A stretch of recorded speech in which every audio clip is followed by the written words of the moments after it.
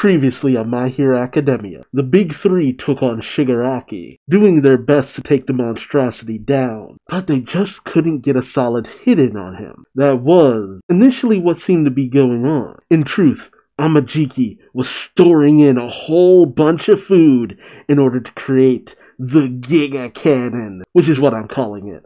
Basically, a amalgamation of various different things that would hopefully be strong enough to punch right through Shigaraki, ending him for good. Meanwhile, though Bakugo is on the sideline, he still seems to be analyzing the battle, which is even more interesting considering that Shigaraki, who is still all for one, wants to go after Bakugo in order to use him to egg on Deku. But the true Shigaraki still exists within this body. The will of the true Shigaraki still lives on. With all these factors in play, the question now is, which one of them will matter the most in the end? Join me as I find out, won't you? Alright, My Hero Academia, Chapter 362, titled Light Fades to Rain. That is a very ominous title. Oh boy. Alright. Sun Eater is charging his cannon. He says to himself, if I fail now, everyone in this coffin is utterly doomed. He thinks back to Fat Gum, who tells him, stand tall and proud, Tamaki. He thinks to Tetsu and Red Riot, telling him, taking care of biz as usual, dude. And he thinks back to the young Mirio when they first were going to school, telling him, I know for a fact that you've got some real special talent.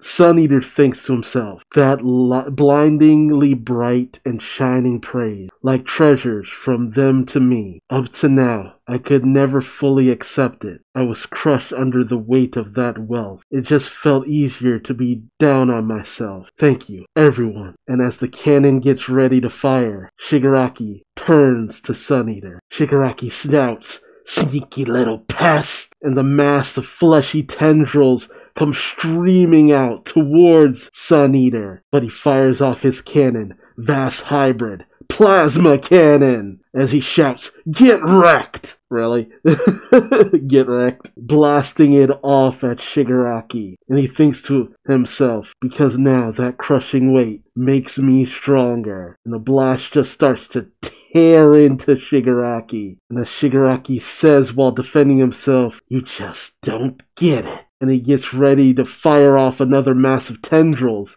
In comes Mirio, decking Shigaraki square in the face. Oh man, and you see the beam just blasting out of the side of the floating UA, going way off into the distance. Ah shit. But as the smoke clears, you see Hado with the tear in her side, questioning how Sun Eater's cannon is utterly decimated and destroyed.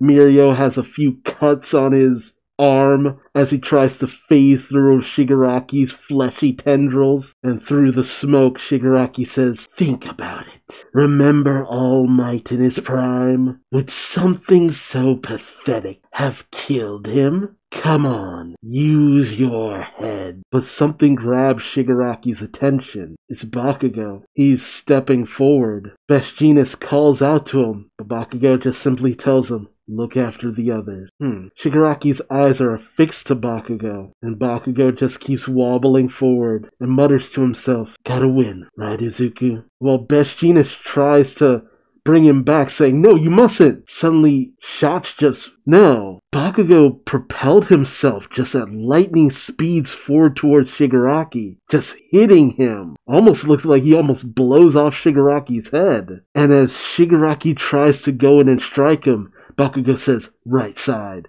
and instantly dodges around, hitting the ground with a quickness. How is he doing this? Mirio's taken off guard, and Bishinus thinks to himself, he saw it coming and dodged it. And every time Shigaraki goes to strike, Bakugo's already out of the way, right behind Shigaraki yet again. We get an explanation. Quirk, explosion. The sweat glands on his palms produce a nitroglycerin-like liquid that he can detonate, but the cluster upgrade he devised came with a side effect even he himself wasn't aware of. The act of saving up sweat into launchable beads put a terrible burden on the glands of his palm. With his sights set on victory, He kept storing those beads in the gland until they were forced to find other exits to leak out all over his body. Ew. I'm sorry, that's gross. Explosions all around his body gave him even more speed. My whole body hurts. Yeah, I would. You got sweat coming out of places they shouldn't be coming out of. I guess this is Bakugo thinking to himself, battling through the pain, fighting while trying to spot the enemy's tics and habits. This is basically the path you walked, yeah? He is right about that. This is exactly how Deku always fought, fighting through the pain, broken limbs, destroyed body, finding a way to win. He thinks, so Izuku, can I still catch up to you? Shigaraki thinks to himself, how is he pissing me off so much? This random extra who doesn't even possess one for all? Why am I suddenly panicking? Shigaraki shouts, go to hell! As he goes in for a strike on Bakugo. Something ignites within Bakugo. And I'm not sure. Is this like the visage of All Might? Is this tying into the one movie where Bakugo had gained one for all? Because it's kind of like that. The shine in his eyes, the way he has the explosions just crackling all across his body. Is he gonna die? Bakugo says to the visage of All Might, oh, right, so thinking back to when we finally met, I was pretty much a punk going through some stuff. And now it looks like I've missed my chance to ask. He reaches into his pocket and pulls out an All Might card. He thinks back to when he and Izuku got the cards. He says, man, I wanted an autograph so bad. Oh, shit. Yeah, I didn't say it before, but there were these weird theories that the second person, after All for One's brother had the power of One for All, that person was like some kind of future Bakugo or something like that. There was some kind of resemblance. And All for One, who is in Shigaraki's body, has like this memory of the dude when he sees Bakugo. And despite everyone's attempts to stop Shigaraki, it looks like he pierces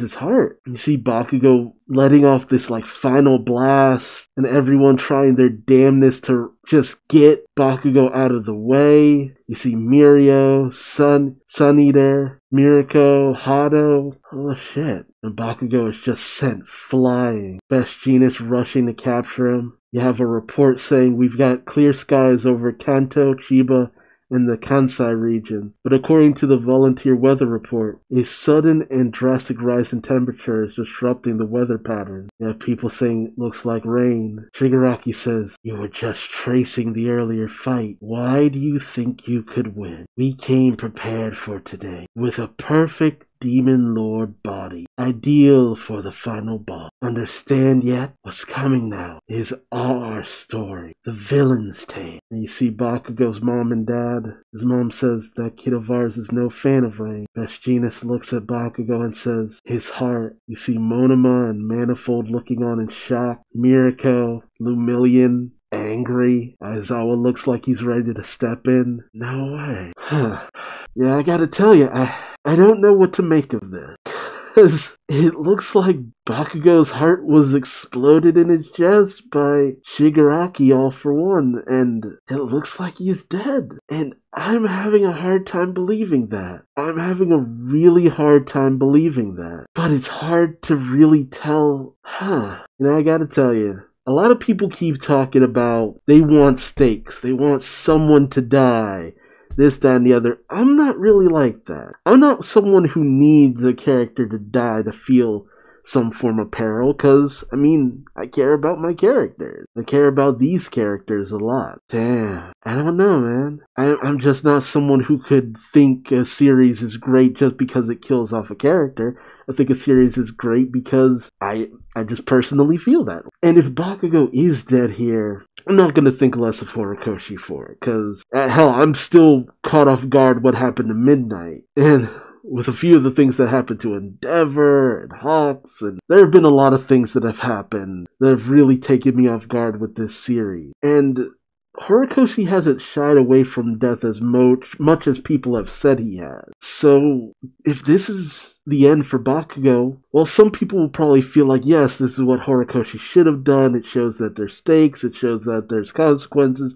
yada yada yada. I will always feel mixed about this. Because on the one hand, yes, it shows that there are stakes, but this is gonna be rough. If this is what Horikoshi has actually chosen, this is gonna be kind of rough for me going forward. Yeah, man. I don't really know what else to say. Damn. Tell me your thoughts in the comment section below. Do all the YouTube stuff, and I'll see you in the next video. Until then, take care.